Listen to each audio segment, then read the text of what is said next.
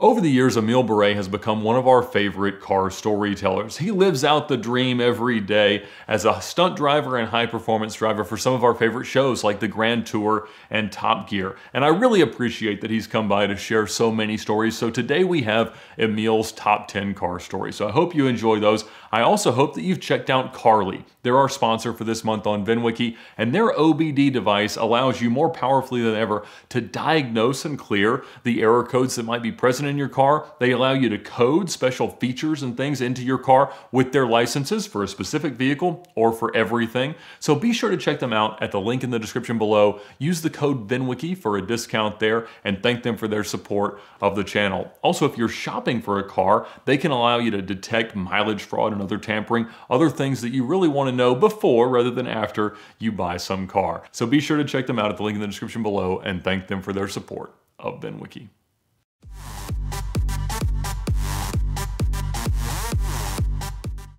If you tell me you're gonna get sick, I'll pull over. Short of that, I'm on it.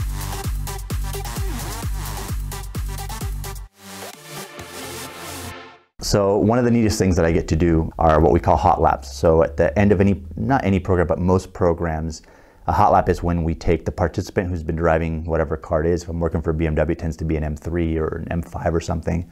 And we put them in the passenger seat and we show them what the car can do when it's being all that it can be. When you do hot laps, you turn all systems off, stability control off, traction control off, and it leads to some pretty neat stories. Firstly, the hot lap passenger varies widely, and they're all cool in their own way. You get the fellow enthusiast that's like in love with cars as much as you are, and then it's like you're sharing this car with your buddy. You're like, watch what this can do, right? And that's really fun. You get the pessimist that's like, pro driver my ass, I can drive just as well. And that guy, you're like, all right, dude, hang on, because you're about to shit your pants. You get the knows nothing about cars passenger that's just like the first time you go to the brakes, like you can, it's just like, oh my God, I had no idea. You get the kind that's easily aroused. I have some stories that I can't tell about some hot laps that turned out a different way, but I tell you, the companies I work for mostly are Ferrari, Aston Martin, BMW, Audi, and Tesla. But if the phone rings and it's a cool job, I mean, that's the beauty of being a contractor and not working for anybody full time. I was lucky enough to work the launch of the Lexus LFA, which I probably would never have had an opportunity to drive. I since have not had an opportunity to drive that car, and that was an amazing program. In this particular case, a few years ago, I got a call to drive work on the program for the Acura NSX, the new one, the hybrid. And it's a car that I was really curious about, and I didn't have high expectations. Honestly, I didn't think I would like it, and I wanted to do it. The bummer was it was 30 days in Ohio. Nothing against you folks that live in Ohio, but I live in San Diego. I'm from Puerto Rico. I don't like cold weather, and this was March, April in Ohio, a month, 30 days within March and April there. At what was Honda's TRC, Transportation Research Center, that I think now is owned by some private company. Anyhow, the program was basically giving hot laps for 30 days. There was some training modules along the way. There was a part where we ride in the right seat while sales folks and service folks get to drive the car. But at the end of the day, hot laps, which is why you take these programs, is we live for the end of the day, the hot laps. The folks we're giving hot laps to, again, sales folks, service folks.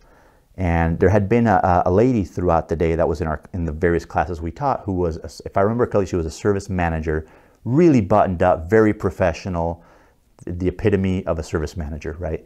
And she came out for the hot lap, and we had talked a little bit between a couple of the modules or the classes. And so she saw me and she came over and got in my car, because the participants can generally jump in any of the cars. And I think we had 6 NSXs, 6 pro drivers giving laps around the track where the car was developed, which was really cool. The car worked amazingly well around there. Some guys have a preference to give a fast lap, which is a proper tidy lap, which is awesome and a great experience for folks. I used to always ask folks, do you want a fast lap or a fun lap? And that kind of piqued people's interest, like, what do you mean? What's the difference? I'm like, about 7 seconds. We're gonna go slower in a fun lap, but you're gonna be looking out the side window going sideways. And so I was giving sort of drift laps in the NSX, which I got in trouble for because I was using more tires than some of the other guys. But this lady jumped in the car with me. We said, hey, you ready to go? Let's do this. She buckled up, we're wearing helmets, and we take off. And I go into the first turn. It was like this trail brake, get the car going sideways at about 70 miles an hour. And she gets like this case of Tourette's, and she was saying, shit, damn, fuck. Shit, damn, fuck. And I just remember thinking, what's coming out of this lady's mouth? So first she starts hyperventilating. She's like reminding herself to breathe. And I'm laughing thinking she's kind of putting me on, but she was freaking out. And at one point she said, I go, you okay? She goes, yeah, I'm just reminding myself to breathe. And I'm like, listen, if you need me to slow down a little or a lot, just let me know. And she had the death grip, and I was kind of worried, but dude, I'm giving a hot lap. I'm not backing off for anything. If you tell me you're gonna get sick, I'll pull over. Short of that, I'm on it. You're in my world now. Halfway around like the second lap, she just got this shit damn fuck, shit damn fuck, shit damn fuck, and that's all she kept saying. And it was amazing to me that this lady was like, this personality came out of her that was just insane. So as we pull in, and then they got to keep a video. So once they left, they got a video of their driving and then the hot lap as well. So when she left, I looked at the camera. I was like, oh, don't be mad at her. Your friends, don't be mad at her. She couldn't help herself. She's like, yeah. And it was awesome. We high-fived and she went off. But at the end of that day, we had a little debrief. And the guy in charge said, oh, by the way, I want to show you guys a video. And this is the kind of enthusiasm we want to get from these clients. And, make sure that you're talking to them while you give the lap. And they played the video. And we were all just rolling, laughing. It was awesome. Another good one was every year at Daytona, I'm lucky enough that Audi continues to call me to come up there. The idea is Audi invites VIPs to the 24 Hours of Daytona. And they want these people that are going to watch. Some of them obviously know the car world and the racing world, but some are new to it, investment partners with Audi or whomever it might be. And so they want to show them as much of the experience as possible. So we have a group of people that give them a pit tour and explain, tire strategy, and this is what you're going to see during the night when you're watching the race and what have you. And then as part of it, they bring them out to us and we give them the IMSA program, allocates about an hour to an hour and a half a day from Thursday, Friday, and Saturday before the start of the race to the hot lap program. And we get to give them hot laps. Typically we do that in an Audi R8 or we've done it in RS7s. 4-door with 4 people in it, no helmets, 178 miles an hour down the back straight before the bus stop. Insane that they let us do that without helmets. And this particular year we had Audi RS5s. And a friend of mine who was in charge of Audi experiential marketing walks up with her entourage and she walks to my car, Dr. Wolfgang Ulrich, chief of Audi Motorsport worldwide, right? The guy that you've seen in Truth in 24, like the stoic German that runs Audi Motorsport and dictates what racing drivers have a career and which ones, their career ends. And so I have to admit, I see him and I'm like, I'm a little nervous. And so this girl, knowing me, brings him to me and she's like, all right, give him a good lap. So he gets in and one of his handlers gets in the back seat and he sits down, looks over and he goes, oh, this is going to be a good lap. And I'm thinking, the German humor, you never know that German sense of humor, is it dry or whatever, but the cockiness kicks in and I'm like, let me just say after this lap, you're going to promote me to the race team. And he looks at me and he goes, we'll see if you keep your job. And I remember going, he's joking, right? To myself, I'm thinking, he's joking. So we take off and we're doing the lap and those cars coming through the bus stop chicane, typically, again, I like to give somebody a fun lap and slide the car a bit. So I normally would turn into the bus stop chicane and just before I turned back to go up on the bank, I'd give it exactly what you wouldn't want to do. I'd give the car a big lift and turn in and have the car slide sideways. So I had a friend of mine, Paul Charlesley, behind me in another RS5. And I'm thinking, you know what? It is Dr. Wolfgang Ulrich, but fuck that guy. I'm just going to do what I do, right? So I go in the bus stop and slide completely sideways through there and back up. And I kind of glance over and he's not saying anything. So then we pull back into the pit lane and I'm waiting for the other shoe to drop. What's going to happen here? And I go, so what do you think? Okay lap? And he goes, I think you keep your job. And which I still don't know. Was that a compliment? Was that a diss? I don't know, but he got out of the car. He was happy. And I never saw Dr. Wolfgang Ulrich again. But Audi kept calling. Every year I'm out there in Daytona. If you happen to be in the 24 Hours of Daytona, come find us and hopefully we can get a chance to give you a hot lap and go 100 and whatever mile an hour.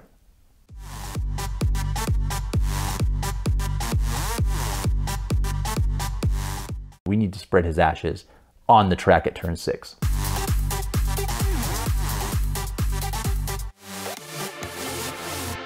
So the other neat thing that happened during Monterey Car Week, and to begin with, that is a special weekend for any car person if nothing happens, right? The fact that that happened with my father's car and this happened just made it that much more of an incredible weekend. And it shows you sort of what the car community and us people that are in the car world and that are so passionate about cars, and once we get together and we meet a few of our kind, and you think, these are my people, how cool those relationships can be.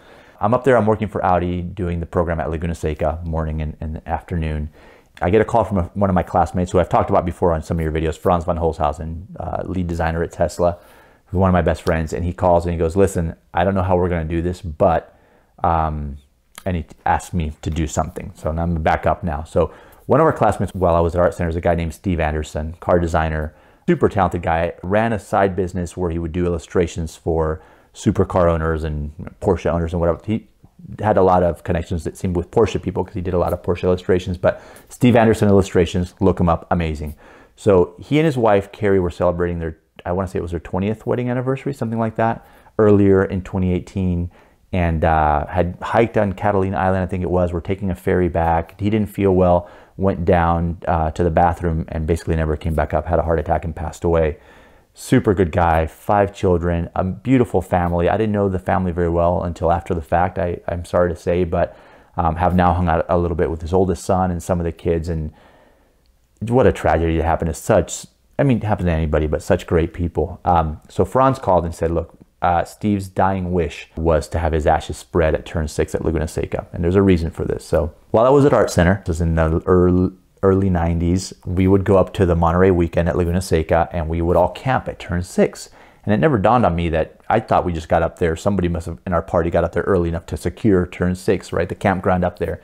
It turns out that Scramp, the body that controls Laguna Seca Raceway, has like a subscription kind of thing for campsites up there. You have to basically request it and get a permit to camp at any of their campsites.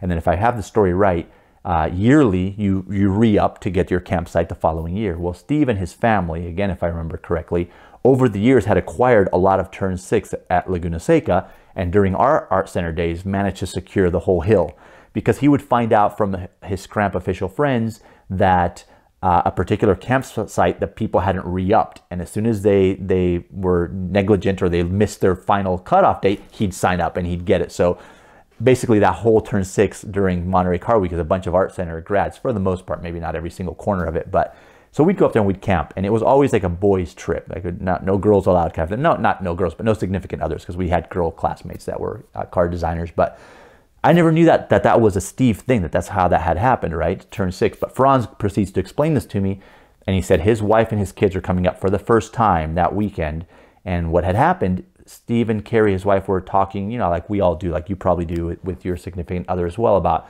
oh, you'll die first. No, you'll die first. Well, what do you want to do when you pass away? And he had mentioned, I want to be cremated, and ideally my ashes spread over turn 6 at Laguna Seca. Presumably the campsite, because that's where they were, but how much cooler would it be to be on track? And so that was Franz's message. He's like, dude, I know you're working it. You got to work your magic, sweet talk whomever you've got to. We need to spread his ashes on the track at turn 6. So my weekend starts, and I'm feeling out the Scramp officials that are, you know, let us in and on and off the track, and I'm trying to figure out from the Audi folks, how am I going to get an R8? Because my thought is, I want to get Carrie, his wife, in an R8. I want to go up there to turn 6, maybe, I don't know, slide through turn 6 like an idiot, like I would do, and do something and then spread his ashes, maybe as we're sliding sideways or something. That's my idea. But obviously I can't just get on track because it's not my track. Another thing happened that sort of facilitated this whole thing going down, and Audi was launching a concept car, the PB18. First time they've launched a concept car at Laguna Seca, but it was at electric central driving position, really cool concept. And Steve was part of the design team that worked on that car. All right, so I'm working for Audi. Audi's presenting this car. I'm there, I'm getting to hang out with a lot of the Audi people, some of which have become friends. Emanuele Pirro, 5-time Le Mans winner, who is an amazing human being. I'm hanging out with him a bit, and I start talking to the design team. I meet the designers. I had dinner with some of the designers, and I kind of probed to get some Steve stories.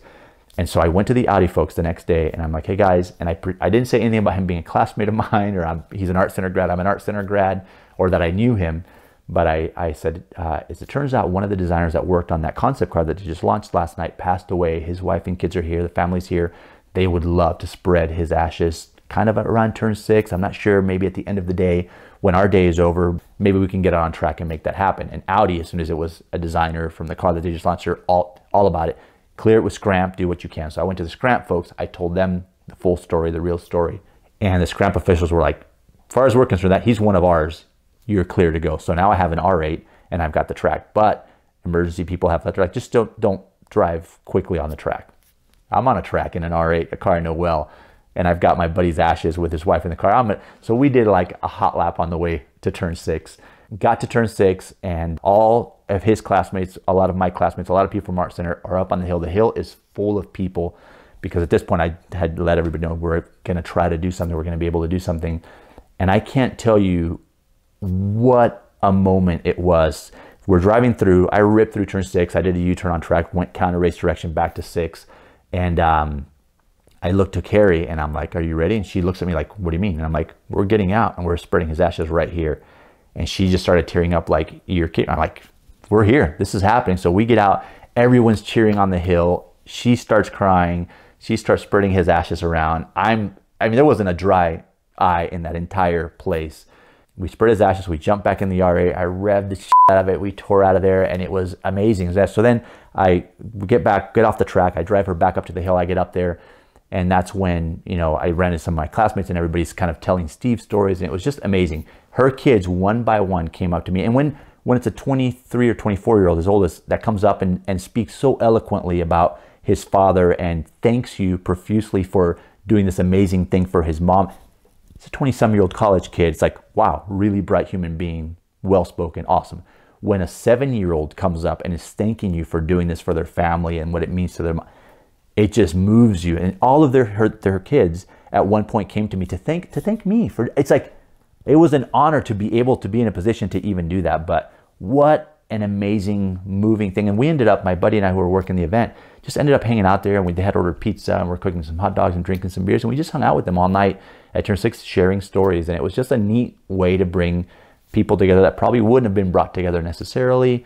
And it felt like such an honor to be able to play a little part in this, a tribute to, you know, a car life led to the fullest. You know, it was just truly amazing, and it made an incredible weekend that much more incredible. Running into the guy who owns my dad's car, I didn't know that car was even existed, being offered to drive it, and then being able to do this for a classmate of mine. Just a cool guy, and like I said, what a neat experience to be able to do that. Very cool.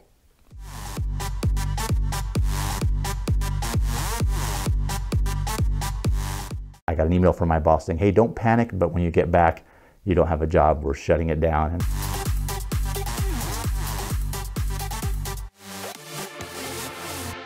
I started racing when I was 8 years old. I raced all my life, turned pro when I was 13, racing ATVs, ATCs, three-wheelers, if anybody's old enough to remember those things before they got banned. My parents at some point said, listen, this racing thing may not work out. You need to go off and study something. And my entire life as a kid, like my earliest memories were drawing cars and in my head pretending I was winning races all over the world. You know how a kid's imagination. And so I drew cars my whole life. And so by the time my parents sit me down and have this conversation with me, I'm 16, 17, I could draw the hell out of a car. I was pretty good at drawing cars. And I had just read an article celebrating the 100th anniversary of the automobile in 1986, US News and World Report. I don't even know if that magazine still exists. And there was a sidebar article in the magazine that had Jack Telnack, the then VP of design at Ford. And he's standing there in this Hugo Boss looking suit with a concept car behind him and these concept car sketches. And I was like, oh, that's what I want to do. Studied car design at Art Center, became a car designer, graduated in the spring of '92. Was lucky enough to work for Mitsubishi right out of school, and super lucky that I had the director of design there as a gentleman I had interned under when he was at Chrysler Pacifica's Advanced Design Studios in Carlsbad, California. Loved me, was a fan of my racing and just my passion for cars. So he was a design director at Mitsubishi at the time, and I was really lucky in that some car designers will spend their whole career at a car company or two car companies and never really get a design credit. And Roger Zremek, who was this gentleman, believed in me, pushed me a lot, got me out of my comfort zone, because I'm a 22-year-old kid out of school. My claim to fame while I was at Mitsubishi, I did the 97 Eclipse. The 1997 Mitsubishi Eclipse is a car that I got a design credit for. And that was 2 years into it, again, so super, super lucky. I also worked in the design world for Porsche. A lot of people don't know the Porsche Carrera GT was designed in Huntington Beach, California, not in Germany. I was there during the development of that car, is all that I'm allowed to say about that. I did enjoy car design. The truth is I started to fall out of love with cars because it is, like any other business, it's political, and you get pulled from here or there, or you see some injustices, right? And this is like my whole purpose for living are cars. And I started to feel like it was affecting my relationship with cars. And so, and the call to go racing was too much. I still had that passion. I was still racing while I was a car designer. And so I turned in my letter of resignation, and my parents said I was a dumbass for quitting the car design world, but I had to go back to racing. The neat thing about that is that typically in the car design world, when you go to resign or leave for some other place, you're out that day. Security comes to your desk. They make sure you don't grab anything. I mean, the confidentiality, paranoia that exists in these car design studios is crazy. I mean, the reality is if you sneak something out and get busted, you'll never work again. So it's not like I would do that. But my relationship was so good at Mitsubishi with the people I worked with which is where I resigned from. I did my 2 weeks like you typically would at a job. We had barbecues almost every afternoon to celebrate, that I was going off to go racing. It was an amazing experience. I was really, really lucky to have landed there under that leadership, somebody that believed in me and pushed me along. I get out of the design world and I'm going to go off and go racing again. So I go to Jim Russell Racing School, which is where I'd gone through their program. I had been invited back to a competition they have called the Graduate Runoffs at the end of the year, where they take the top students from the racing schools, invite them all out. This year it was 300 and some students. It was a week-long process where they would eliminate guys all throughout the week. And I ended up winning that whole thing. So I got a year free racing in the Formula Russell series, Jim Russell Racing School series. And that's why I went back to Jim Russell, became a driving instructor. You also get to work ride and drive programs, we call them, for car companies. Example, Ford launches a new Mustang. They'll put together a tour with some pro drivers, some facilitators, product specialists, those kind of people. And we tour the nation, stopping in major metropolitan areas typically. And all the local car dealers come out and we train the salespeople. This is how salespeople learn about the new product coming out. We have some exercises where they get to drive the car. Some, we call them competitive comparisons. The Mustang, we'd have them up against the Camaro and whatever else, so that you educate these guys and gals on selling the car.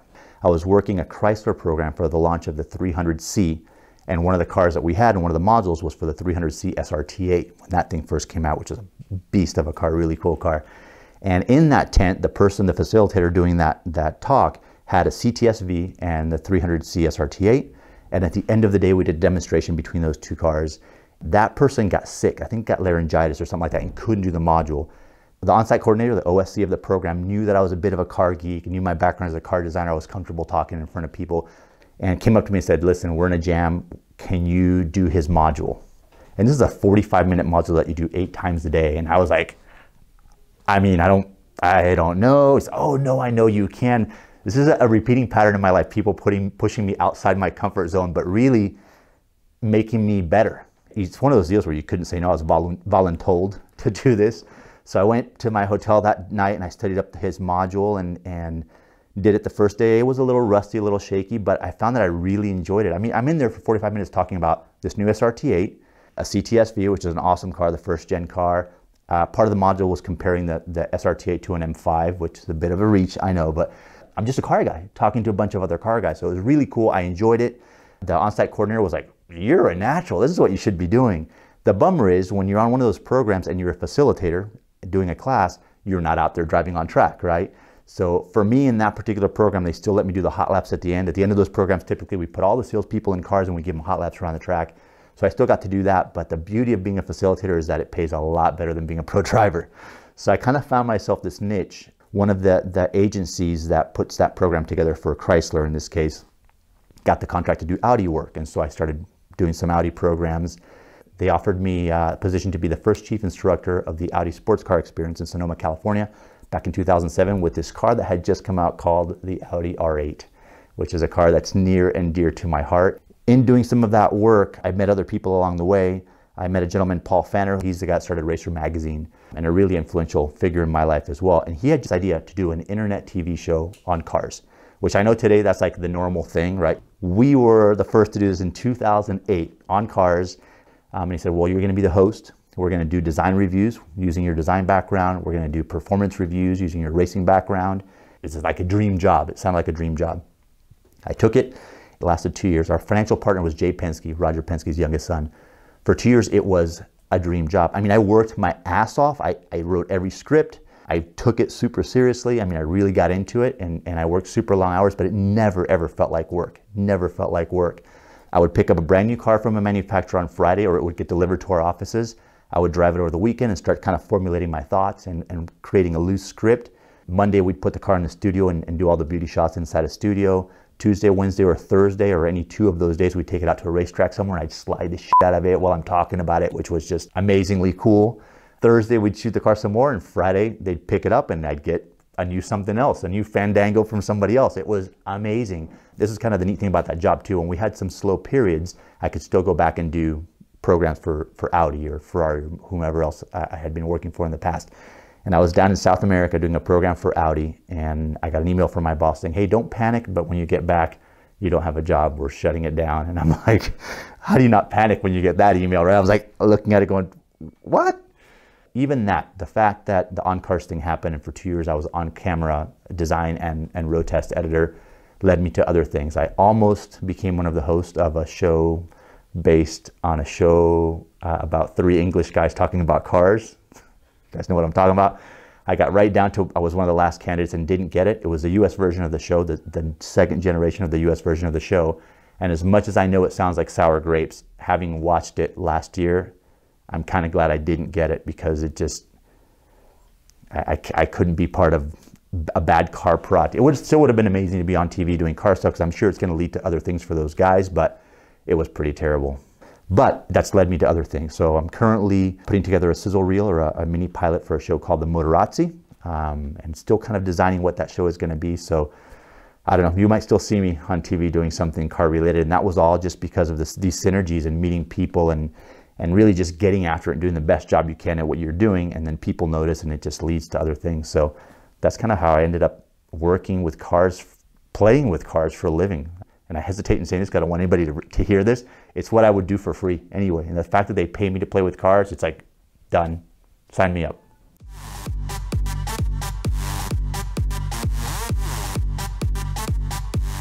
He just sees my face, he's on the phone, and he just freezes. And now I'm really nervous, something's up.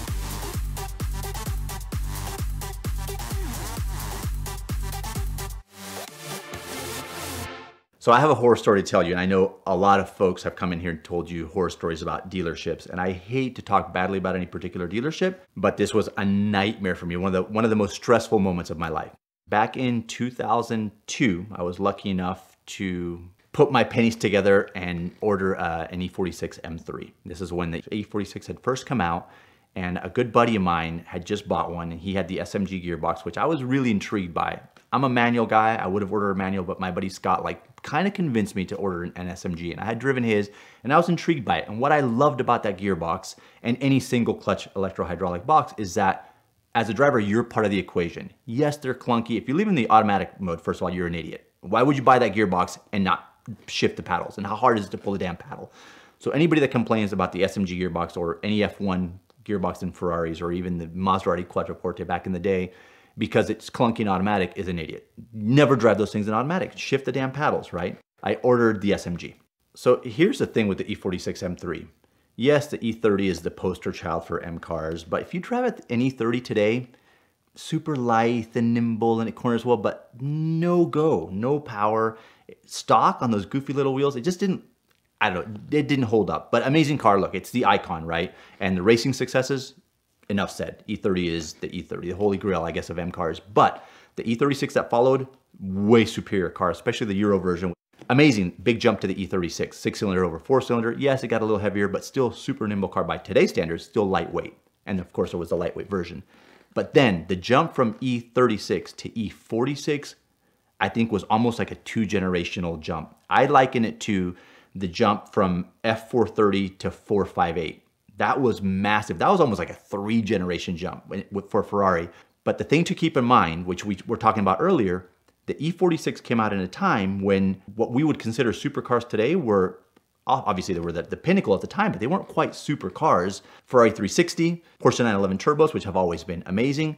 And the 360 itself, a pretty big jump for Ferrari from 355 to 360. Electro-hydraulic gearbox. I mean, it was an amazing car, but the E46 M3, when it launched, wasn't that far off of those cars. What made the E46 so amazing to me is that it was a usable everyday car. The build quality had gone significantly up from the E36 as well. The materials inside, and when the door shut, there was just this German solidity that the Germans have that reputation, but had kind of started to lose it. That car had it.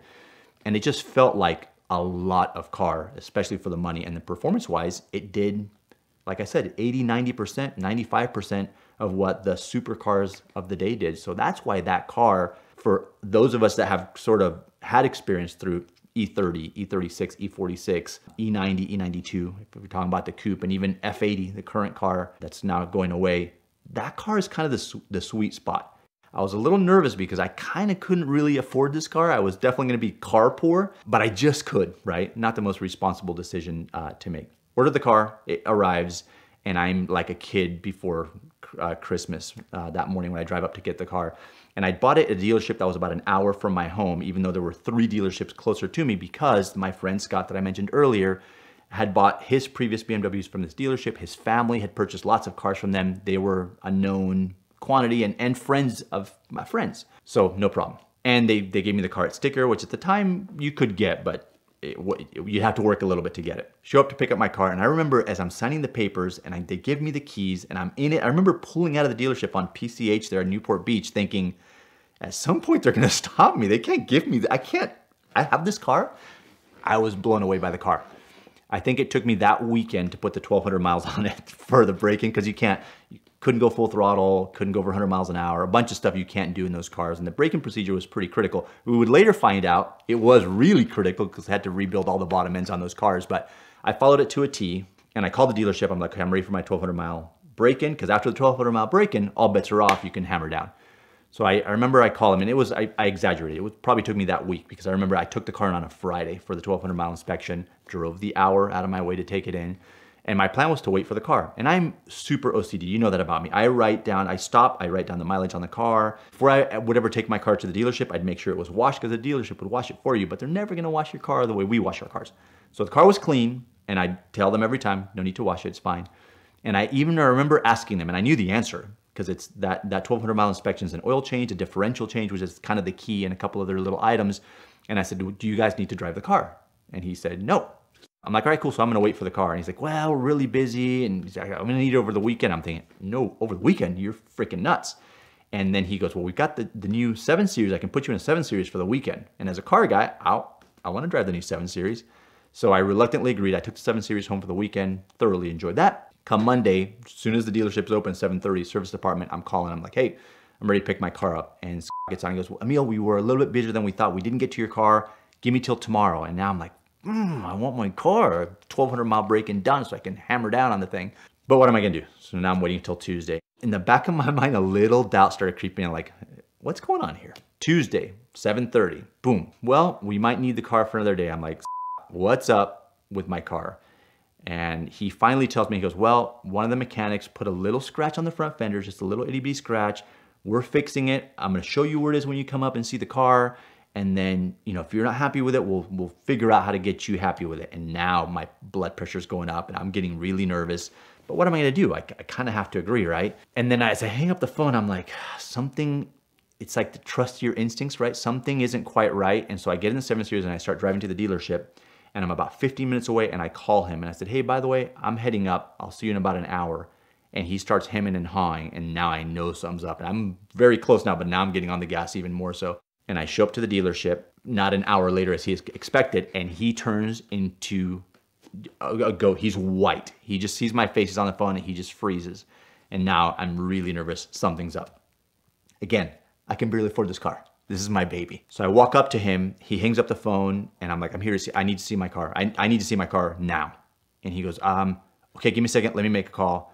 He makes the call, he hangs up, and now he's kind of calmed down. He goes, all right, where's the 7 Series? And I go, right there. And he goes, well, let's jump in it. And I'm like, I just want to see my car. And he goes, yeah, it's off site. I throw him the keys, we get in the car, we drive off site to their body shop, essentially, okay? Now I'll paint this picture.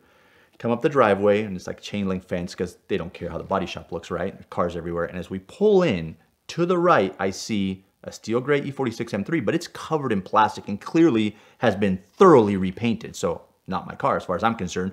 I'm looking to the left, we park, he gets out, I get out, and I'm trying to find my car as the owner of the body shop, or the guy that runs the body shop, walks out, and he's the typical like mustached, greasy body shop owner guy, right? And he walks up and he goes, oh, your car's over here. And he points at the car that I saw on the way in that I know isn't my car. And so he starts walking towards the car, and I turn, I start walking behind him going like, no freaking, this is not my car, right? And as we get to the car, I realize the entire body side of the car has been repainted. Not like the front fender and a scratch has been touched up. Not only has it been repainted, they painted the car in the wrong color gray, because it's faded in past the door into the rear fender, and it doesn't match. Forget that the texture doesn't match, the orange peel on it.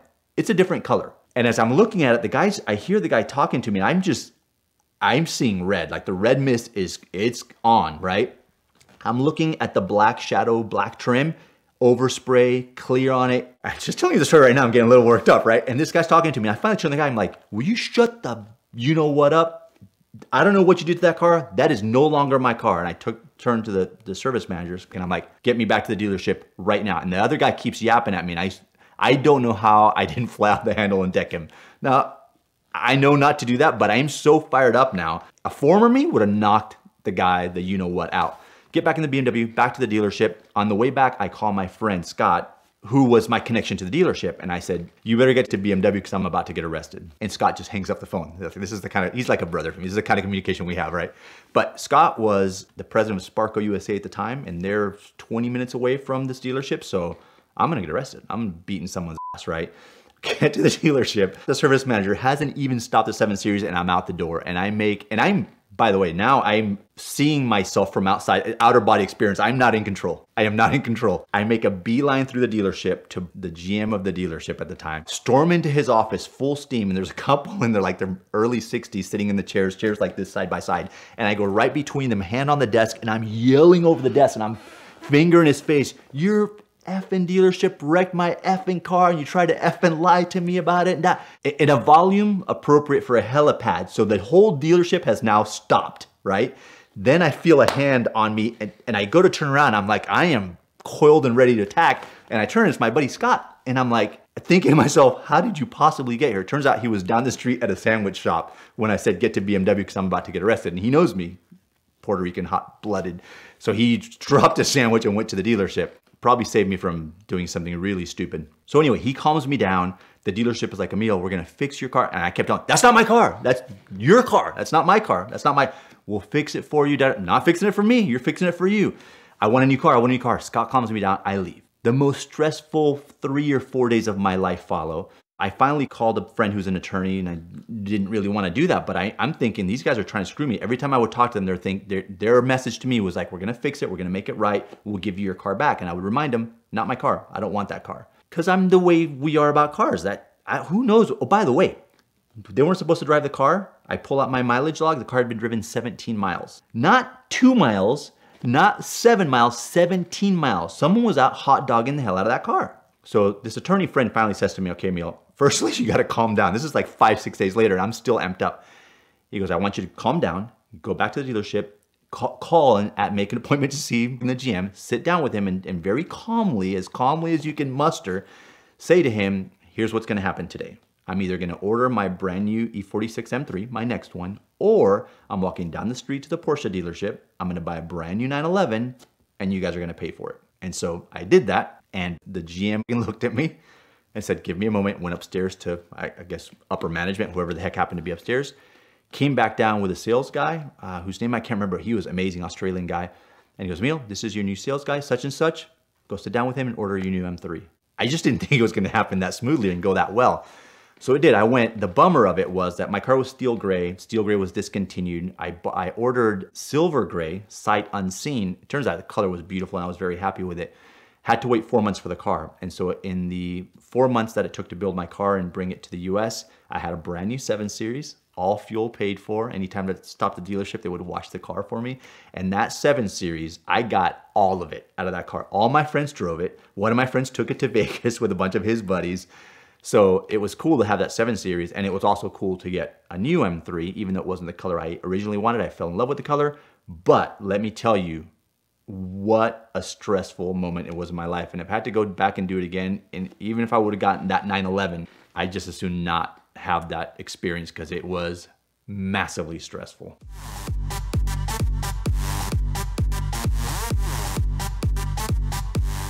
The last thing I want to do is talk to anyone, much less this lady on star who's calling an ambulance. I'm like, no, ma'am.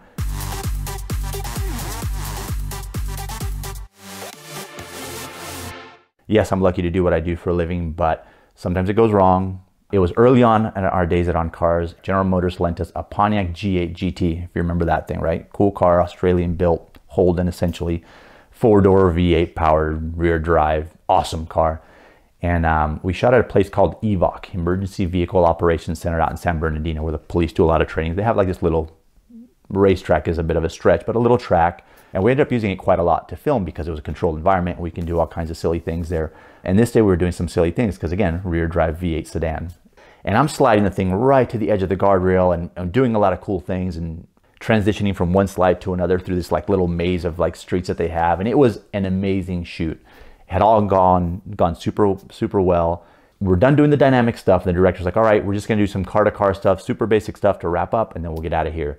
My mistake that day was that we went straight from doing the dynamic stuff to doing this car-to-car stuff, and I hadn't shut the car off. You know as well as any of you watching, when you shut one of these cars off and you've had stability control and all the systems turned off, when you refire the car, it all defaults to the systems being on.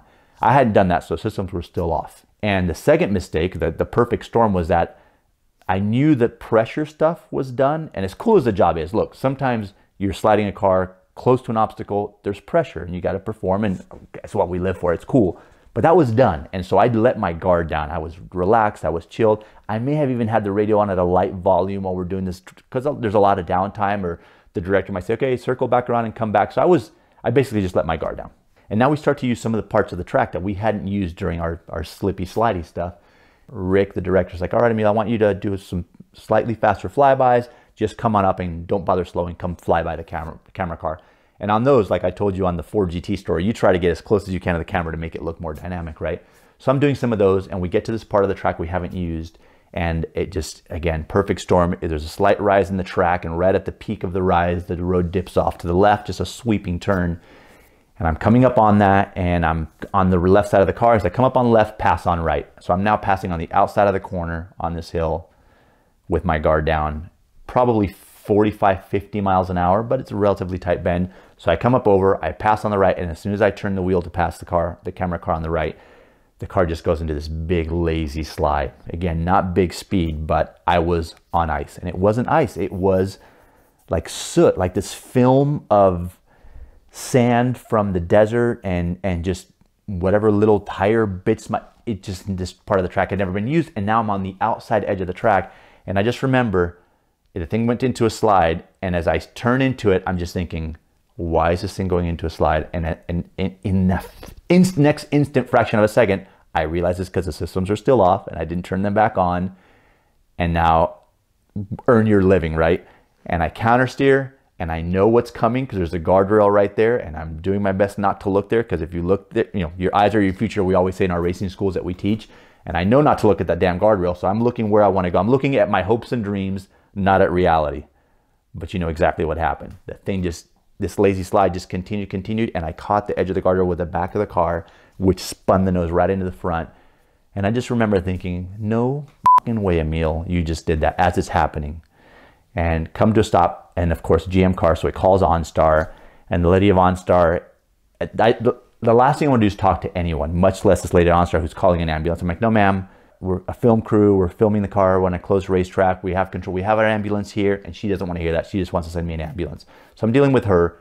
The director's coming up, and he's just incredulous, like, really, dude? It's the end of our day, and this is, and no one wants to kill me more than me. I'm looking for a tall building I can jump off of.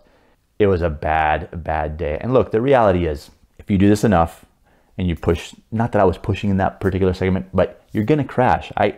I'm not going to name names, but a lot of guys, some famous racing drivers that have done some film work, and a lot of film guys, some of which you guys would know, I know for a fact, we've all crashed stuff. It happens. You try not to talk about it, and this is the first time I've publicly talked about it, but it happens. It's just part of the deal. But at that moment, you just want to bury your head in the sand, and you feel like it's horrible. It's horrible. So we got to call the press agent at Pontiac and tell her what happened. So the team did a great job of putting together a quick edit of the film, because it was awesome. And the GAGT was a great car for the price and at the time. And so the review was super positive. So we had sent her, as it turns out, probably not intelligently, sent her a preview of what the episode was going to look like. And it's just me linking everything, sliding the thing into the guardrail, right? Not thinking what she would think when she saw it. So my boss sits me down and goes, we're going to have this talk with her. You're going to bite your tongue, take it, take your medicine. We'll move on. We'll be okay, da-da-da. So we get on the phone with this lady, and she starts just railing into me. Like, I've seen the video. I've seen what you were doing. Of course you were going to crash. You don't have any former chief instructor, Audi sports car experience. I mean, whatever. I've been doing this my whole life. I know what I'm doing. even though I seemed like I didn't when I crashed the car at relatively low speed. But she starts just telling me how I'm a journalist, which I don't know what I'm doing. Of course I was gonna crash because she saw what I was doing, da-da-da. I should probably go to a driving school or a racing school. And I'm thinking that, and I'm looking at my boss and he's giving me the eye like, don't you dare. And I took it, I listened to it, I took it. I wrote her a nice email and apologized, but that was probably the worst of it. I felt like an ass to begin with, but this lady telling me how I didn't know the first thing about driving. Okay, but I wrecked her car. What am I gonna do? I wrecked, so. Anyway, that was one of the worst days. Not the only car I've ever crashed. Probably won't be the last one either. It was the last to now, but I just probably jinxed my ass. That was one of the worst days ever. One of the best days ever was working for a television program, 3 British guys present. I'm not going to mention the name because I'll get in trouble probably. Working for those guys, it was a story on fast SUVs shot in Area 27 in British Columbia, Canada. Beautiful racetrack, Area 27. If you have the opportunity, you must go. To prove that the SUVs suck, because that was their message, relative to a sedan, they had pro drivers do a lap in an M3. So we had 4 pro drivers working that day, myself, 3 other guys. You can imagine if on camera they show the proper fast lap, it looks boring. A proper lap, you're not sliding because that obviously costs time. So what they do is that they edit together a lap showing the fast, some of the driving the fast lap, but with some sideways action. And so they asked for their main stunt driver who they flew in from England, a guy named Nicky, who is phenomenal, great guy for a lot of reasons, which I'll get to in a minute. But they said, Nicky, do some laps, some exciting laps in the M3. So he goes out, and this guy, he can drive anything, and he can drive it sideways. Most of the footage you see of the cars sliding in the video when they're in England, it's usually him. So he goes out and does a lap, but for whatever reason, the director wasn't totally satisfied with those laps, and then said, hey, let's put in the local guy, a guy named Stefan, who is, former Indy Lights guy, multiple karting champion, awesome young up-and-coming driver. So he jumps in and he goes out. But again, the fact that he's an up-and-coming racing driver means that he's not as comfortable sliding the car. Can he do it? Yes, he can do it, but it's not his thing. His thing is the minute that thing starts to slide, you catch it because that's not good for your lap time. So he goes out and does some. Director's still not satisfied. He goes, hey, I have an idea. Let's throw Emil in the car. Emil, do some exciting laps. Now, full disclosure, which I didn't say then, I just took the credit. I had just come off of 11 days working a program called BMW M-Track Days. In the M-Track Days, it's 2 sessions per day, a morning and an afternoon session. Twice a day, we get to give hot laps at the end of each of the segments, the morning session and the afternoon session. And the hot laps at BMW are drift laps. We're sideways and together. So I had come off of 11 days sliding the hell out of M3s. And here I am, they're asking me to do some slidey laps in an M3. So I go out there and slide around the one lap, and the director's like, wow, that looked awesome. And then he challenges me. He's like, maybe next time you can ride the curbs a little bit. Like now he's telling me to kind of, put it on the edge. So I had a moment where to make it look more exciting, I dipped a tire into the dirt, and that one actually got a little lucky because I turned into the corner a little bit hot, and you can hear in the video I'm off throttle and I slide it right to the edge of the road and I just dip a tire in the dirt. But the corner that they were filming, he asked me to ride the curb on. Sometimes it's better to be lucky than good, right? Right up on the edge, and it was awesome. And he comes on the radio and he's like, okay, that looked dangerous. Go back to 1, we're done. And it was awesome. But as I get back to where the guys are, the other pro drivers, there's Nicky and he's clapping. And it's like, there's a lot of ego in this industry, I'll say, right? We have a certain personality, racing drivers, right? And so it's rare to find somebody that's humble enough and confident enough in their skills that they can celebrate somebody else's success. And sure enough, man, I got out of the car and gave me a big hug. He's like, dude, that was awesome, da-da. How cool that this guy, could do that, right? The director, when I saw him a little bit later, he high-fived me because, dude, that was cool, da-da-da, whatever. And so my peacock feathers are fully out. I'm walking around like I'm the man all that day. And the next day we're together in the morning, and the presenters have now shown up. And the tall presenter, the one that is never short of opinion, I'll say, he starts making a beeline over to where we are, the pro drivers. And he's got kind of a little smirk on his face. So I'm like, oh, let's see, what's this going to be about? And he walks right up to Nicky and goes, Nicky, I heard we found your replacement. And now I'm like, that was awesome. Because it told me that the director probably went to him and said, hey, by the way, we had this really cool deal happen today and da-da-da. And Nicky high-fived him and high-fived me. And, it was this whole kumbaya, lots of love. And it was really cool. But it's one of those things. I had a good friend back in the day that said to me, he goes, you should aim to find yourself at the intersection between hard work, talent, and luck. And that's where I was that day. I had been busting my ass working, trying to maximize the abilities that I may have. And I got the call and I was there. Talent, hard work, and luck. I was at that intersection. I put it down. Man, I was on cloud 9 for a while with that. And the phone kept ringing to work with those guys. So I must have done something right.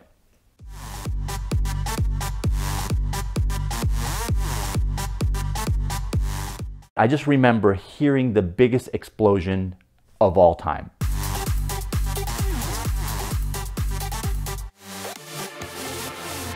You know, I used to host a show called On Cars doing car reviews.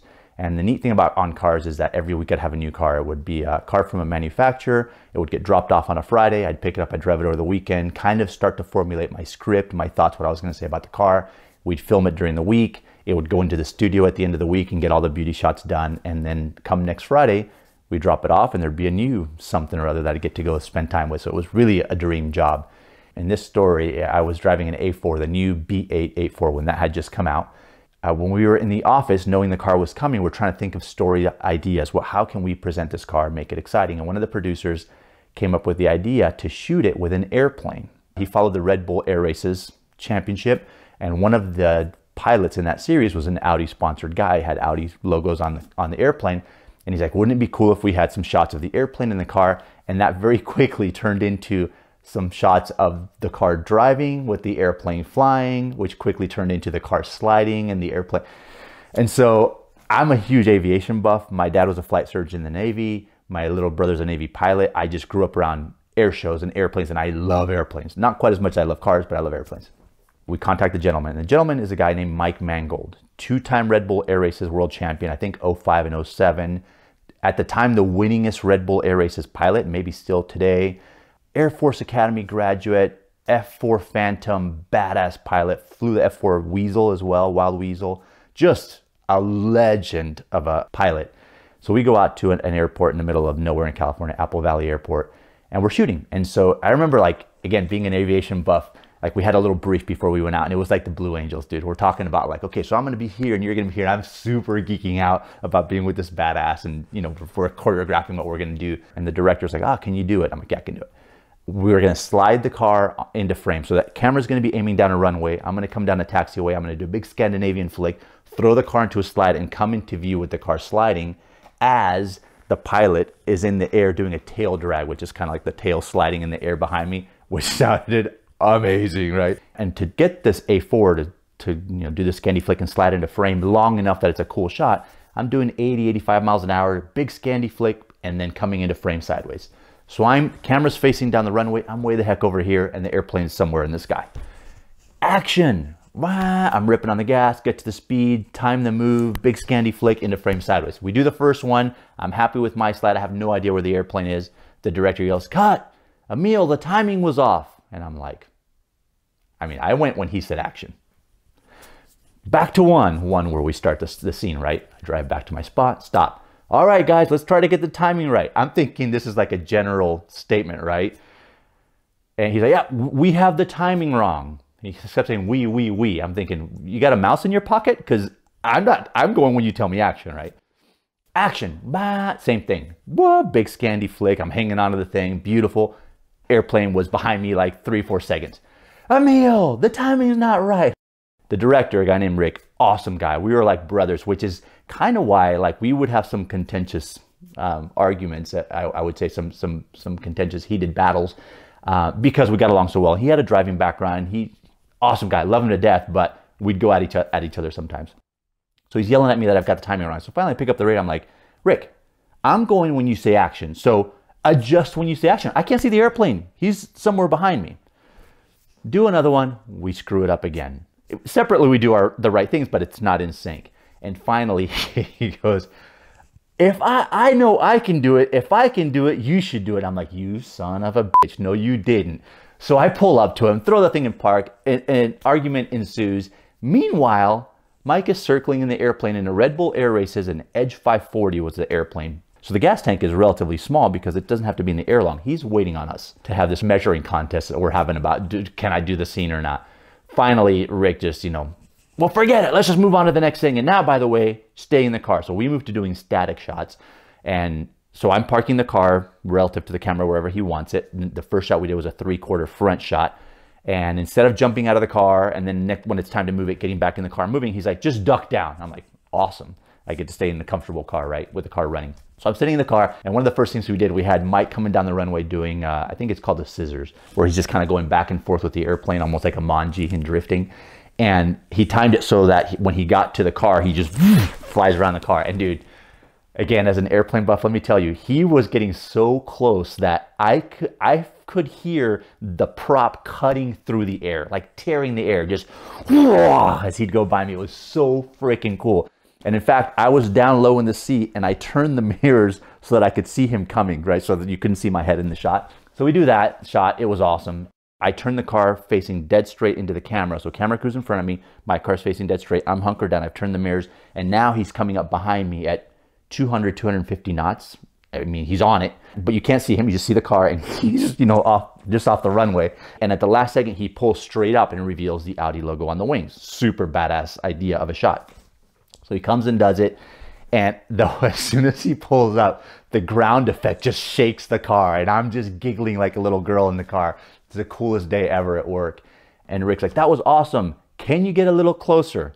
And I'm like, oh, shit. It already felt like he was on top of me, but all right, whatever. He's going to get closer. So I'm hunkered down. I've got the mirror turned. Just like that natural instinct you do when you flinch when something's close. At the last second, I'm looking in the mirror. I'm seeing the spinner on the prop, and he pulls up. So at the moment, I just remember hearing the biggest explosion of all time. And look, grew up racing motorcycles and cars. If you're racing professionally, you're going to crash stuff. Put it nicely. And I've crashed stuff. This was the biggest accident. It felt like the biggest accident I'd ever been in. Massive explosion. And I just remember going, like, I'd already kind of like flinched and closed my eyes, and then wow, this explosion. And I remember thinking, oh shit. And I'm not sure what's going on. And I open my eyes and I just see clouds. And the thought, again, when I replayed it back was, I died. I'm dead. This is what it's like to be dead. And I can't hear anything. I just see these clouds and I'm like, oh, and my mind's going, wait a minute, how did I die? How? And then all of a sudden the clouds start dissipating and I start to see windshield and I'm looking out and it doesn't compute. And I'm like, wait, what? And I can't hear anything. It still feels like I'm in this other state. And then all of a sudden I hear, wee! My ears are ringing. Like all of a sudden it just came on and now it hurts. And I'm like, and I'm still piecing it together. I'm like, what is going on? And I'm looking around and I have no clue what happened. And then also I'm thinking the concussion from the air blast, the ground effect must have triggered an airbag maybe. Yeah, that's what the smoke must be. And as I'm sitting here trying to figure out what the hell just happened to me, I see movement here and I look and it's my director, Rick, and he's going, and I can't, because I can't hear anything, right? And he's basically saying, are you okay? Are you okay? And all of a sudden I kind of start to hear him a little bit. My hearing starts to come back, but the ringing is still happening. My head is throbbing. And I hear the radio and I look down, I pick up the radio and it's Mike on the radio going, is Emil okay? Is the driver okay? Is Emil okay? Is the driver okay? And I'm like, wait, what?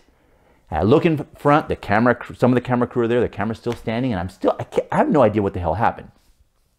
And then my arm starts to hurt and I look down and I've got a little bit of blood in my arm. I'm like, what the? I get out of the car, I realize all the airbags have deployed. Here's what happened. We're doing the shot, he's getting a little closer, he pulls up. And for whatever reason, I mean, this is a massively accomplished pilot. It would be like hiring Mario Andretti to do drive-bys in a car and he accidentally, hits you with the wing mirror, with the rearview mirror. As he pulled up, the left wing dipped just a little bit and the gear, it's got fixed gear, the landing gear strut, aluminum strut, and then the gear with a carbon fiber fairing, the gear hit the back of the car at the C-pillar. Now, you and I both know the strongest part structurally of a car is the base of the C-pillar because of rollovers. He hit so hard toward the top of the C-pillar that it buckled the base of the C-pillar.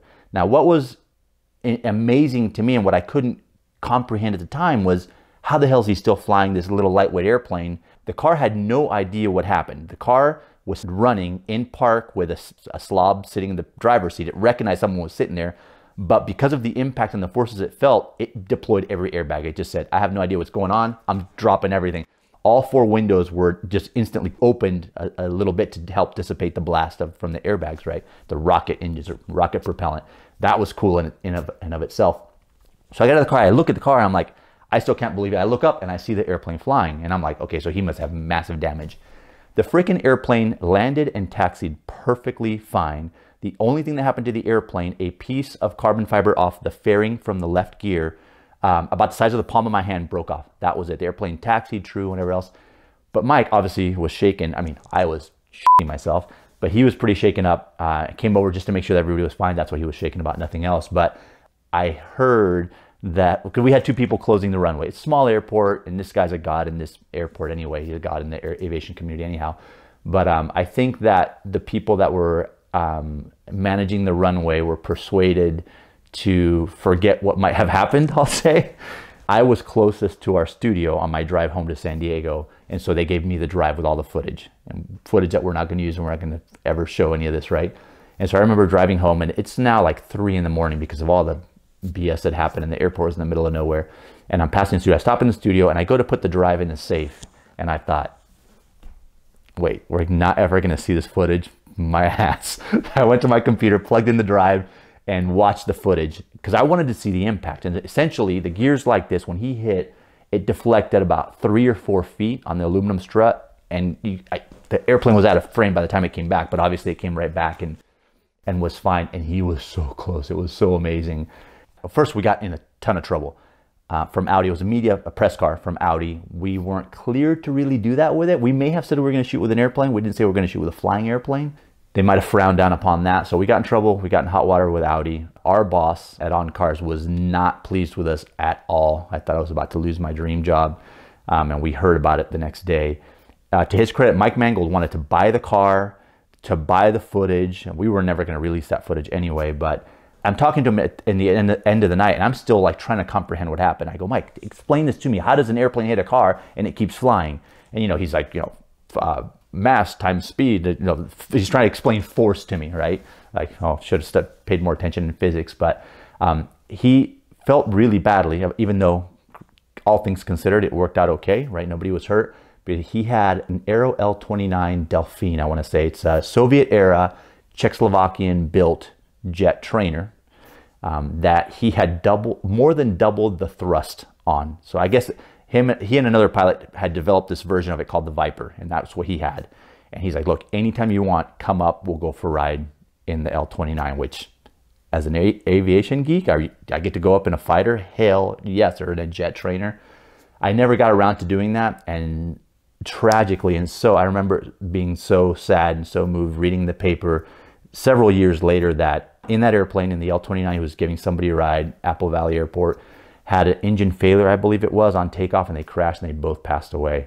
Same exact runway that we were shooting at. So just a tragic loss. And the guy could not have been, firstly, I don't need to tell you about his accomplishments. You can look him up. He was a superstar, badass, but could not have been kinder and more pro about how he handled the whole thing with us. So to hear that that's how it ended was sad. I do wish I would have gotten a ride in that jet. That would have been incredible. I think I missed an opportunity to go up in a cool airplane and do some cool stuff, but that's a story, man. That's one. Again, if I didn't have photos, because who's going to believe that? You got hit by an airplane and you lived? Yeah, right.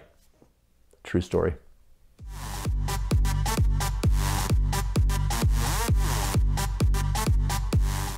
So at this point, if I lift off the throttle, I'm spinning.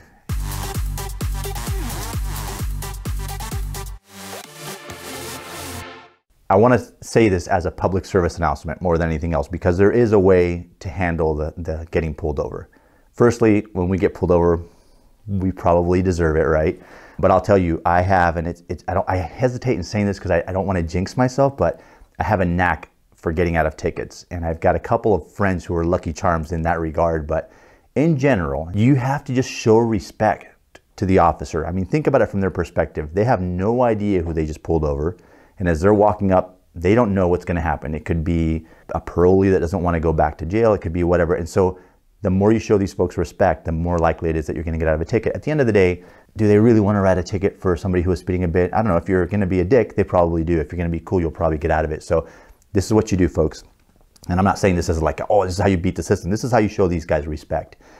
When I get pulled over, first thing I do is shut the car off. All the windows come down. All the interior lights come on. Car gets shut off. As I said, the keys are on top of the dashboard where they're clearly visible to the police officer, and both of my hands go right to the top of the wheel. We know when you drive they're at 9 and 3, right? But when you're getting pulled over, they're right up here. Officer comes up to the window. I apologize when he asked me, do you know what you got pulled over for, whatever it might be. I said, you know what, I think it might have been that I might have been speeding, or whatever the case might be. Just be honest. They know that you were speeding. And then when you're asked for your license and registration, I always say, my registration's in the glove box, my license is in my pocket, do you mind if I reach for it? The second you say that, they realize A, that you have respect for their job and you know that it's a tricky thing to do. B, that you're probably in law enforcement or you know somebody in law enforcement, so they're curious. And that's usually the question I get back. Not always, but sometimes I'll be like, are you in law enforcement? You have family in law enforcement? For me, that opens the door to say, no, sir, but you know, I do work with some special forces on driver training and da-da-da-da. It's almost like there's a kinship there, like you're helping our kind of a thing. So just be respectful, and if you don't have warrants for your arrest and you weren't being a complete idiot on the road, you're probably going to get out of a ticket. So one of my lucky charms is one of my best friends and my college roommate, a guy named Franz von Holzhausen, who is chief designer at Tesla, one of Elon's right-hand guys. The guy, by the way, has never drawn an ugly car in his life. Model X may be accepted, but super talented car designer, ridiculous. One of the most talented guys to graduate from Art Center. So I've gotten pulled over a lot with Franz. When we were roommates at Art Center, we'd get stopped a lot because while I was studying car design at school, I was also racing, as I mentioned earlier, going through the Jim Russell Racing School program, and I had a 5-liter Mustang that was all tuned up. Late at night, after finishing a project at 2 or 3 in the morning, I would get in my car and I'd go to the hills of Pasadena. Again, don't do that, please. And I would go practice, which I know is like the dumbest thing on the planet, but that's what I would do. I didn't have the money to afford a test day. I had the season for free, but no test days for free, right? When I won the graduate runoff. So I would go practice in the hills in the middle of the night when nobody was out. So one early morning, I'm coming back 3 a.m. or so into my apartment, and Franz is there with another friend of ours, Dan, and they've just got back from the local pool hall and they're hammered. I just finished my project. I'm sober. I was out driving, obviously, and I walk in. They're like, "What were you doing?" And I said, "I was just running my route." And I had a route and running my route in the hills. "Let's go back out. You got to take us out." So I guess my better judgment, what am I going to do? We go back out. We're racing around, and I'll never forget this. We're now coming back from the route, which was up in the hills, and we're downtown, and I'm still feeling the adrenaline going, which is a bad move. And I come into an intersection, and I'm already sliding sideways as I come in. I've already set the car up, and I come into the intersection completely sideways, and as I enter the intersection, there's a cop sitting right there. So at this point, if I lift off the throttle, I'm spinning mid-intersection. So I'm committed, man. I'm full, wah, smoke billowing off the wheel wells. And as soon as I gather the car back up and go past him, on the brakes and pull over, shut the car off, lights on, you know the drill. Windows down, hands up on top of the wheel. But I've got 2 drunks in the car with me. Keep that in mind. Cop does a U-turn and pulls up right behind me, sits there for a long, uncomfortable amount of time, gets out, walks up to the car with his hand very much on his holster because he just saw some idiot come around the intersection sideways, and walks up, starts giving me what I deserve, basically. "Son, what do you think you're doing? Da-da-da, this and that." Has a step out of the car and asked me what I was doing. I said, "Honestly, sir, I'm out with my friends. They asked me to give them a ride. We just finished a project. I'm an art center student," and all the cops in Pasadena knew that we had weird hours there. And I said, a good song came on, and we were rocking out. And he starts laughing. He goes, "You're going with the good song defense, huh?" And I just sat there and looked back at him. He checked my license, made sure I didn't have any warrants, let me go. Amazing. So I have 2 more Franz stories. Another one is another late night. I go off and it was raining. One of these rare days when it rains in Southern California. My Mustang was always on ball tires because I couldn't afford to put tires on it, barely afford Art Center. I'm out practicing because it's the best time. It's 2 or 3 in the morning. And I come home and we lived in this building that was in a block at Art Center. And as I come up on our building, I happen to catch the green light. And I knew that if you caught the first green light, you could catch them all around the block. So it's raining, it's wet outside. I'm on ball tires. And so I decided to slide through the intersection. And I timed it just right. So when I got to the next block, the next corner, it's green. And so I was basically I was drifting the entire block and never coming out of the drift. It was so much fun. So I did probably 2 laps. Came in, parked in our underground garage, and walk into our apartment, and I'm just giggling to myself, and Franz is awake. He was sober this time, working on a project, and he goes, "What are you doing?" I'm like, "Dude." And so I describe it. I was just sliding. "Come on, let's go back out." And I'm like, "Hell yeah, let's go back out." So we go out there, and sure enough, I get him in the car, and I'm thinking, I'm going to link the whole block, and we'll be done. I've nearly linked the entire block, and I spin right before the last one. I'm like, "Son of a bitch." And he starts laughing, starts giving me shit. So I'm like, "Okay, let me try again." I go again, I spin again. I go again, I spin again. So now I'm like, I got my game face on. I'm going to put it together. And sure enough, I'm putting it together. I come around the last one, and all of a sudden, it was like Christmas. Policemen from it was like a movie. There's no way they could have come from every direction. It's almost like they planned it and we're around, and all of a sudden it's like action, and they all moved in. I'm sliding sideways and I see police lights in the mirror. I'm like, oh God, oh God. And so I correct and I pull over right away and they came from over and surround us. Both of us out of the car, walk backwards. So they separate us trying to get our stories straight. Believe it or not, didn't get a ticket.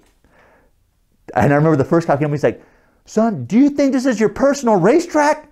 We've gotten calls, you've been out here for 20 minutes. It was probably 20 minutes, but just dumb. What are you doing? And it was a loud car. It's just stupid, but I got away with it. That was awesome. And my last Franz is my Lucky Charm story. Once a year, the car designer community in Southern California get together at one of the studios. Typically, I don't know if this is happening actually lately. They do have like a cars and coffee, but it's all car designers and you bring your cool car. Car designers tend to be working on cool, sometimes funky things. So this same Mustang that I drove to Art Center, when I first made some money in my life, I turned it into just this ridiculous thing. It was in Super Ford magazine, Fast Ford magazines. It was insane. It was built by Griggs Racing. What started the whole project, my sponsor in racing, John Haysport, who raced for Roush Racing. I got a birthday present for you. You can have 500 horsepower for free, or you can have 700 horsepower for $5,000. I'm a starving student. I'm like, I like 500 horsepower for free $99. 2 weeks later, I get a crate engine from Roush, a development engine from Roush Racing, 351, built, this is before Roush was making street cars, right? So I have this Roush motor. My Mustang had been parked at a friend's desert sort of graveyard for a couple of years. It was a rat trap, but that started it. So I restored it, Griggs Racing up in Sears Point Raceway, built the car. It was basically kind of like a World Challenge spec car, but street legal, still had Florida plates on it. It was a beast, put it that way. 2,900 pounds. It ended up nearly 600 horsepower, Tremec 6-speed, big bear brakes, carbon fiber, everything. And so I'm at this car show with my car.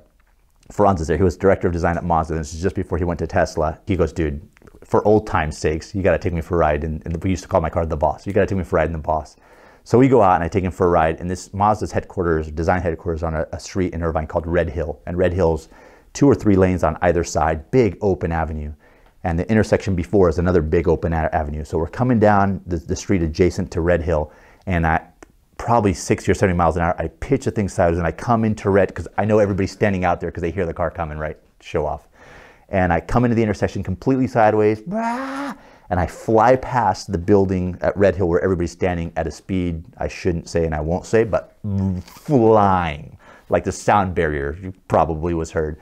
And as I do that, I look in the mirror, and as soon as I look in the mirror, I see like the roof number on a police car, because the guy's on his brake so hard. So this guy, when we came through the intersection, saw us, turned his lights on, ran the light to get behind us. And so as soon as I flew past the crowd, I lifted off the throttle, I start slowing down, I look in the mirror and I see the guy slowing up behind me. I'm like, I'm going to jail. There's no way I'm getting out of this one. So I instantly turn on my turn signal, pull over, go down the street and pull over on the side. Cop comes up, and it was that typical, you think this is your personal racetrack. I've gotten that a lot. Comes up, and what the hell do you think you're doing? He thinks it's your personal racetrack. And I say, sir, I'm so sorry. I'm here with my college friend. I haven't seen him in a long time. I just finished building my car. There's a car show up the street. And he's like, car show?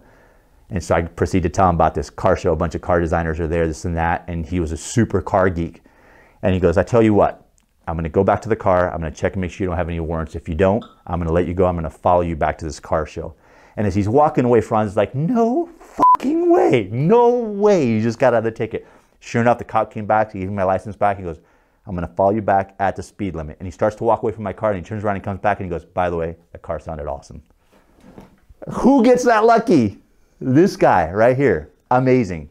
Amazing. Respect law enforcement. Don't do stupid shit.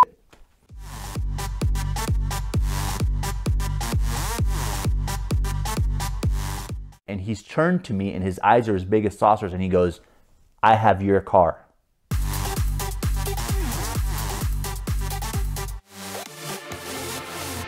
Monterey Car Week, mecca for any car guy or gal. I'm lucky enough to work it for the last 10 years I've been there. Used to work it a lot for an Italian manufacturer, which makes red cars. I'm sorry, I can't say the name because I don't want to get in trouble. And this year, actually, I was lucky enough to lead a rally from Southern California up to Monterey. Took 3 or 4 days, I think it was, a pack of these red cars. It was amazing, staying at cool venues. I was the compare, they call it, the MC. And so I got to talk at breakfast and lunch, and there were some awards, best photo, best this, best that. Amazing. But I got up there and changed shirts and put on my Audi shirt. For the last 2 years now, I've been working for Audi during Monterey Car Weeks, because I used to work for that Italian manufacturer, But I got a call from Audi saying, hey, look, we're trying to put together a track event during Monterey Historics, during the Historics Racing Weekend at Laguna Seca. Would you be interested in leading it for us? The answer is always yes, especially when it's on track, right? But I remember saying yes, thinking there's no way these guys are going to get track time at Laguna Seca during the Historics Weekend or the Pebble Beach Weekend, because it's so much is going on. Anybody that's been there knows that is nonstop.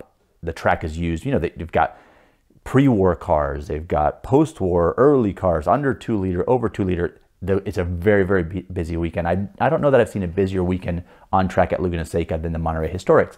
So I said yes, thinking I'm still going to be wearing a red shirt in Monterey. But how Audi secured track time, what we do like a mini Audi sports car experience where you get to come out and do a lead follow in an R8, followed by some hot laps from us. And it's a cool program, but they got track time because we get the very first slot in the morning. So the first session is dark early, and then we have the last spot in the day. The beauty for us, myself and one of my best friends works the program with me, super accomplished driver, former pro drive rally guy. I mean, badass, and one of the nicest human beings ever. I won't mention his name because he hates publicity. We work it together, so I'm working with one of my best friends. There's a lot of downtime from that first morning session to that last early evening session, and we're there hobnobbing and shaking hands and talking about Audis and walking around and stuff, but there's time where we get to go take a break. My friend decided, hey, let's go preview some of the cars up for auction. You know, all the auction houses are there. I don't know which ones are there, but I know RM Sotheby's was there, and that's last year's when they sold that GTO for $48 million, I want to say, something ridiculous. And a lot of people don't know, you can go pay $30 and you get to preview all the cars. And the cars, it's so funny, it seemed like the cars that are 10 million and above are indoors, and then the lowly sub $10 million cars are all outdoors. So we go, and I say that many people must not know about it because this is middle of the day and there weren't many people previewing the car. I mean, we walked right up to that GTO and we're looking at it.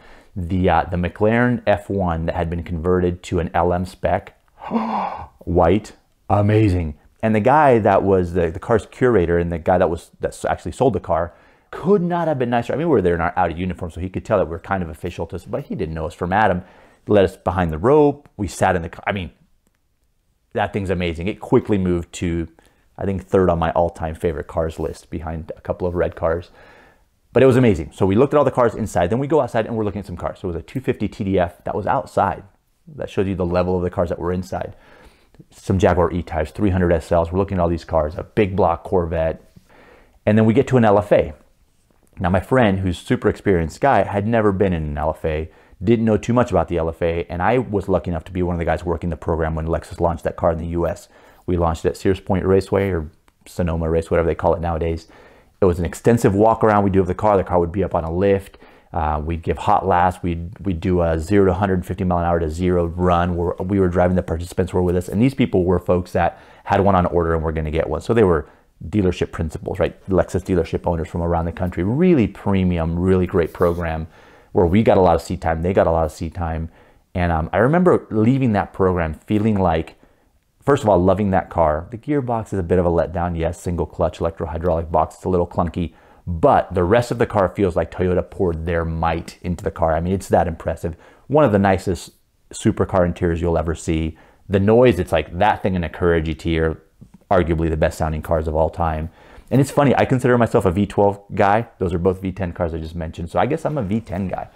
But amazing car. So I'm there with my buddy and we start talking about LFA. He's like, oh, so tell me a little bit about what you remember from the program. So I'm telling him about it. We're sitting in it. We get out, pop the hood. We're looking at that Yamaha V10. The little sound tubes that go into the cabin. It's just a piece of art, that car. And as we're under hood, this guy walks up, no one else around. This guy walks up and he goes, hey, listen, I'm totally unsolicited, by the way.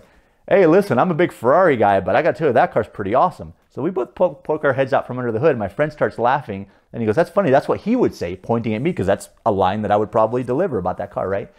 So the guy's probably early 60s, really nice guy. We start chatting and we're talking about the car. I'm like, oh, you know a little bit about this car? He goes, oh yeah, I've got 3 of them. I'm like, okay, I got none of them, but I've driven like 5 of them. All right, how you like me now?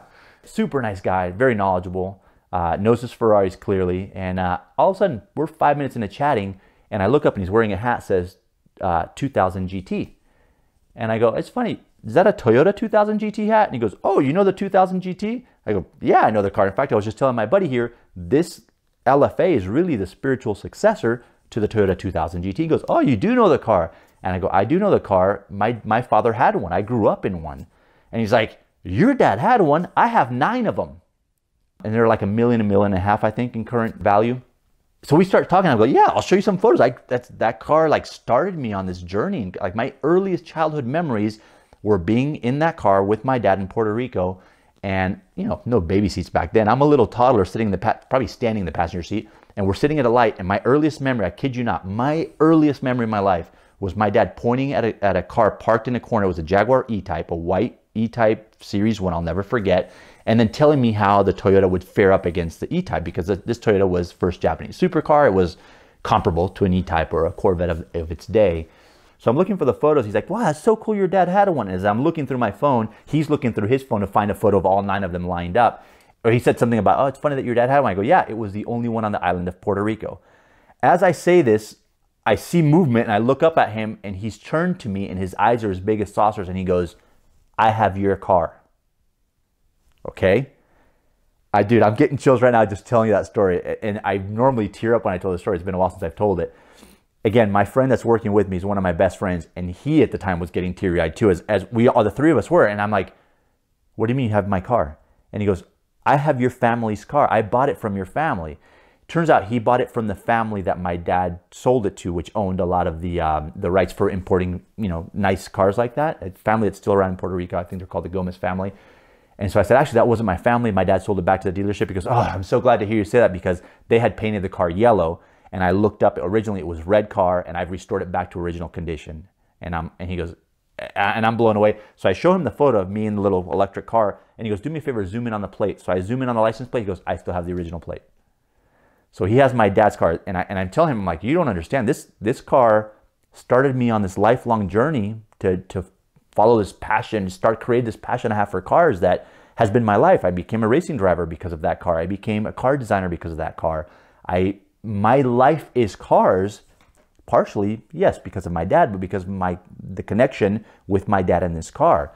And so I'm telling him this, and the guy's tearing up. As we're having this discussion, a gentleman walks up who was the #1 car in that rally that I led for that Italian supercar maker. And he goes, hey, Emil, how are you? And this guy, the Toyota 2000 GT guy, I don't want to mention any names, turns to the other guy and says, you know Emil? He goes, yeah, Emil just led this rally up from Southern California with us. He's a great guy. He's the lead instructor for this manufacturer and that manufacturer. And so the guy's like, what? So he's now getting a little bit of my credentials, not because I'm not out there bragging about, you know, what I do or whatever. And the guy turns to me and goes, where do you live? And I go, Southern California. He goes, listen, I live in Florida. You have to promise me you will fly out to Florida. I will rent out Moroso, the Palm Beach International Raceway, and I want you to drive your dad's car. And I don't want you to drive it. I want you to drive it. I've never driven a Toyota 2000 GT. Most people watching have never driven a Toyota. Most people haven't seen a Toyota 2000 GT. And this guy's inviting me to come out and drive his car. And he goes, and if it's okay with you, we'll bring out 2 of the Nürburgring package LFAs, and maybe we do a little coaching one-on-one. I'm thinking, what? I'm going to get to go. So the bummer in this is that this happened in August, obviously, and we have been missing each other. We haven't been able to connect to drive the car. I was hoping that I would have already driven the car to come up here and tell you the full story and show you video of me driving it, because my friend volunteered to fly himself down, pick me up, fly down to South Florida, and just play videographer because he wants to be there to see this moment where I'm reunited with the car that started it all for me. The one and only 2000 GT in Puerto Rico.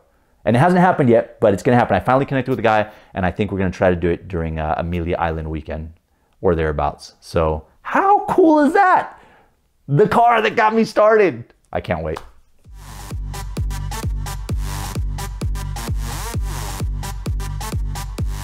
We realized pretty quickly that our R8s were not fast enough to stay ahead of the participants' station wagons.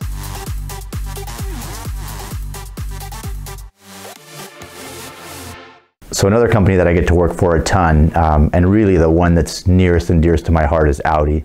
I told you before I was the first chief instructor of the Audi sports car experience, and when I left to host a show at On Cars, that relationship stayed alive, thankfully, and while I was the host of On Cars, I still got to do some Audi programs. I did a program in Central and South America called an Audi Sports Car Experience, Latino America, and it was 6 countries in 3 months, and it was an amazing experience. But a couple of the coolest ones that we got to do for Audi, we got to do an Audi Sports Car Experience in Malaysia, in Sepang, at the Formula One track. We had the instructor, it was 2 of us instructors, myself and one of my best friends, And the participants were all in RS6 Avants, and it was the V10 twin turbo RS6, which is amazing. And it's so cool on those programs. The best time for us instructors are always the setup days, because we have all the cars and we have the track, and we have to go set up our courses and drive the track to make sure that it's all perfect, right? So we're just out there horsing around once we get all our work done. So that was amazing. But the neatest thing about the program itself is that, you know, we're leading the group with R8s, which is not a slouch, a slow cart. They were right-hand drive, which is a little bit weird initially to get used to, but Sepang has really long straights. If anybody who's watched a Formula One race knows that. And we realized pretty quickly that our R8s were not fast enough to stay ahead of the participants' station wagons, RS6s. And so we'd come out of the hairpin that leads onto the long front straight, and I'd try to get the biggest run I possibly could on the group, you know, put any talent that I still have left to get a good run out of the corner, and I'd gap them pretty solidly. And by the end of the straightaway, the entire pack of RS6s would be on my butt, having to come off the throttle. It's just cool to think of a wagon being that fast. The last day of that program, coincidentally, some journalists came out, and so the folks at Audi of Malaysia gave him my lead R8 and gave me an RS4 convertible right-hand drive. I was not happy. Firstly, it's now a manual shift, and I've got a walkie-talkie, and I'm in the right seat, and it's a convertible, so it's a waste of an RS engine, as far as I'm concerned. So I was really busy that day. It didn't help that I had, I don't know what you would call the Malaysian version of Montezumala's Revenge, but I was not a happy guy working hard in that RS4. But the other cool program that I got to do with Audi was they sent two of us, myself and one of my best friends in the world, Stefan Verdier, to Singapore during the Grand Prix weekend to launch the R8 V10 in Singapore. When we were briefed on the project, they were very keen on the fact that this was not called an R8 V10, it was an R8 5.2. And that's how we were to refer to it, R8 5.2. And the conversations on the conference calls, we'd say, yeah, that, because we had R8 V8s there as well as comparisons. And so we would just be talking in context about the cars and say V10. And they, remember, it's R8 5.2. Fast forward to us being there, and all the signage and everything there, R8 V10. It's just kind of one of those funny things.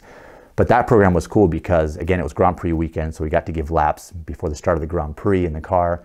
And then at the start of the Grand Prix, they craned one of the R8 5.2s to the top of the, I want to say it was the Fullerton Hotel, one of the hotels that overlooks the track.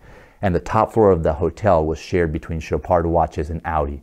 We were like rock stars that weekend. It was so cool to be up there and looking down at the Formula One circuit at night. And that night turned into a pretty epic night for a bunch of crazy reasons that I am not at liberty to discuss. But it was neat to just feel like, you know, we had a driver that chauffeured us to the home that they had rented for us, and, you know, we're giving laps we were rock stars that weekend.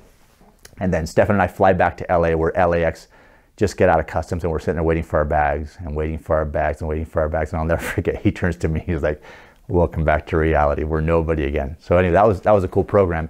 And then the other company that I do currently do some work for is Tesla.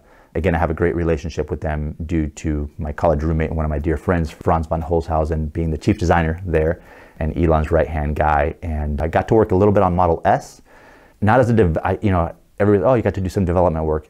I have such respect for development engineers and what they do and how sensitive those guys are to changes that I can't say that. I was basically there to give my opinion on the car. Franz knew that I get to drive a lot of cool cars and new leading edge cars for a lot of manufacturers. And so they wanted my opinion on ride and handling and stability control, traction control. And I'll never forget, so I get there, the chief development engineer at Tesla at the time was a gentleman named Graham Sutherland from Lotus, ex-Lotus, and Lotus is known as sort of like the breeding ground for great development engineers. Super knowledgeable guy. They also had a guy there, a young guy, Aaron Bailey, accomplished racing driver, great guy, development engineer.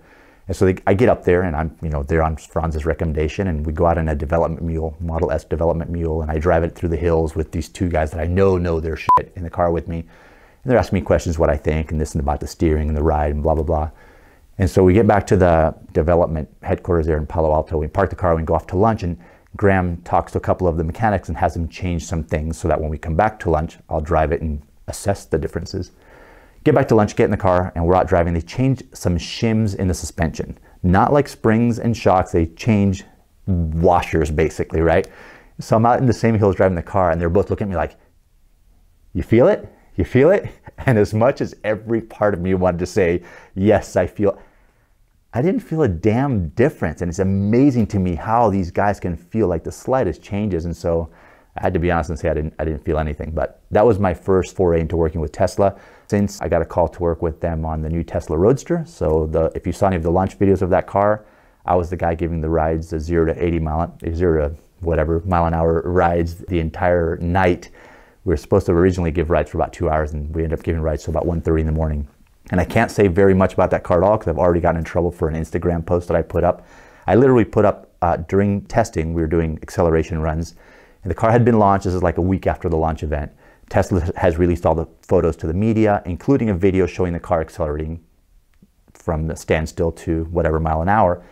And I had a video that one of the Tesla employees had shared with me that showed basically the same thing, me in the car going from 0 to whatever miles an hour. And I put up on Instagram with something just saying, yeah, you know, this car got launched, whatever. And within minutes, I got a call to please take it down. So I know I can't say much about that car. What I will say about it is that I know there's some skepticism about the figures that Elon quoted that day, 0 to 60, 0 to 100, quarter mile. And I think I can say without getting in trouble that those are actual figures. Those aren't theoreticals. Those aren't calculations. We've done those numbers. And I probably shouldn't say that those numbers are even conservative, but they are. That thing is going to be a proper weapon. So I know there's lots of skeptics. I know people say, oh yeah, but I'll be dead before it comes out. I don't know. I have faith. I love that I live in a world where all these cars exist. You know, you have Koenigseggs and Paganis and Ferraris and Lamborghinis and McLarens and Porsches and Rimacs and Teslas. So I know there's a lot of hate out there, but I just don't understand. If you're a car person, wouldn't you root for everybody? And so not because I'm working for them, partially because I'm working for them, but not just because of that. I'm definitely rooting for them because the world will be a better place if that car does get built and it gets on the road, because other people are going to build cars to beat it and we're going to win.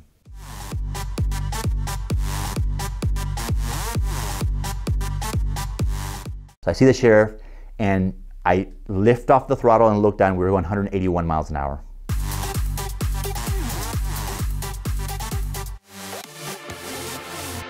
I have to preface this whole thing by saying I am not condoning speeding on the road. The stories I'm about to tell you were either in closed road conditions or 1,000 years ago when I was young and dumb. And honestly, and seriously for a second, it was back in my youth, speeding in the 80s, early 90s. Yes, you'd get in trouble, you could go to jail, it was a big deal. But nowadays, if you get pulled over for speeding, let's say you're on the road messing around with somebody and somebody writes down both of your license plates, and that person later on, you're done, that person later on gets in an accident and God forbid hurts somebody, and somebody had written your plates down and you get reported as you were street racing with that person, that is potentially, that's homicide, that's involuntary homicide. It's a big deal to race today. So do not do silly things on the road like I'm about to describe. The most recent was in closed road conditions. We're shooting in Manhattan, 5th Avenue. So camera car's there, you drop back a bit, you fly by 75, 80 miles an hour, what have you. Then we started doing some where I would come from an adjacent street and slide into view and pass camera.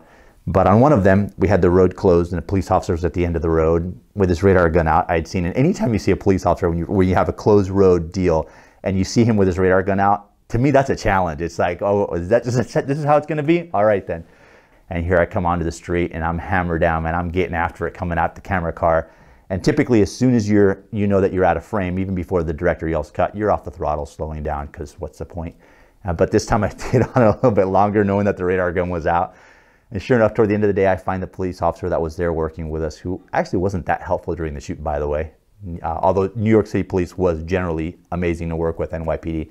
So he had his gun outside, went up to him, like, oh, I saw that you had your radar gun and you were shooting a bit. He's like, yeah.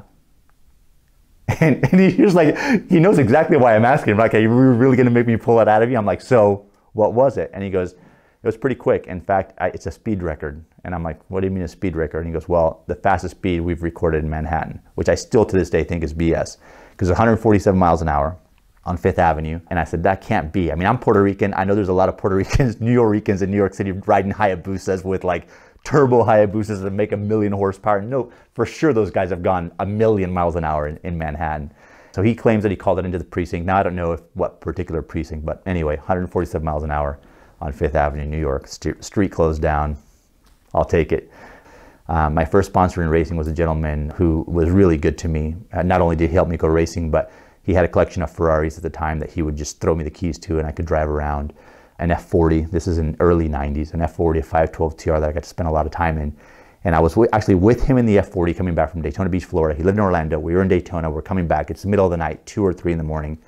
I'm driving, and I start getting a little bit sporty, as he called it, and I'm speeding a bit. He turns out, he's like, relax, young man, as he used to call me. So I relaxed a little bit, and he starts dozing off, and wide open stretch of I-4 in Central Florida. And I thought, man, I'm not going to get an opportunity like this. So you can't quietly downshift to fourth in an F40, but I tried to quietly downshift to fourth in F40 and pinned it, and the thing, starts accelerating, then it comes on boost and it starts to pull hard, and I redline fourth and I grab fifth, and I sense movement. I know he's awake, and he kind of leans over. I know he's looking at the speedo. Without any communication, he knows what's up. First 200-mile-an-hour car, I'm trying to peg the speedometer. And we know that those speedometers were massively optimistic. And so I was on it right up until it creeped past 200, and then he's like, that's enough, young man, slow it down. And I lifted off the throttle. So realistically, 201 indicated in F40, 185, 190, but screw that. It said 200, I'm taking it, 200 miles an hour on the road. The F40 I'd never be able to keep overnight, so I drive it all day, put it back in his garage, and take the 512 TR, which he was okay with me keeping that, right? 22-year-old in a 512 TR, for crying out loud. I just finished giving like all the kids in the neighborhood a ride, their first ride in a 512 TR, pretty cool. One of my friend's wives I'd just given a ride to, and we'd done like 160 something on the road. Again, don't do this at home. I was a dumbass, I shouldn't have done that. Get back and drop her off, and my best friend gets in the car with me, and we're now heading back to his house. We're leaving, and he goes, oh, how fast did you go? I'm like, dude, we just did 160, whatever it was. And that was faster than we had gone. He and I had gone, so he's like, oh, that's bullshit, we gotta go faster than that. So we pull out onto this road in Central Florida called Red Bug Road. Anybody that lives in Central Florida knows Red Bug. Before there were 1,000 neighborhoods to either side. Pull out on a Red Bug, and I start grabbing gears. First, second, third, fourth, and I shift up into fifth in this car. And it's that flat 12 180 degree V12 in Ferraris. It's a freaking flat 12. Is screaming, and that sound, to this day, that Carrera GT and Lexus LFA, best sounding cars of all time. Grabbing gears, I'm ripping, what? And I'll never forget this.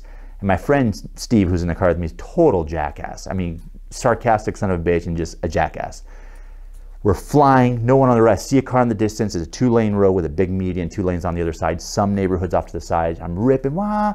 And I'm like, okay, I'm starting to think about breathing off the throttle because this car's coming up and we're doing 170, 180 miles an hour.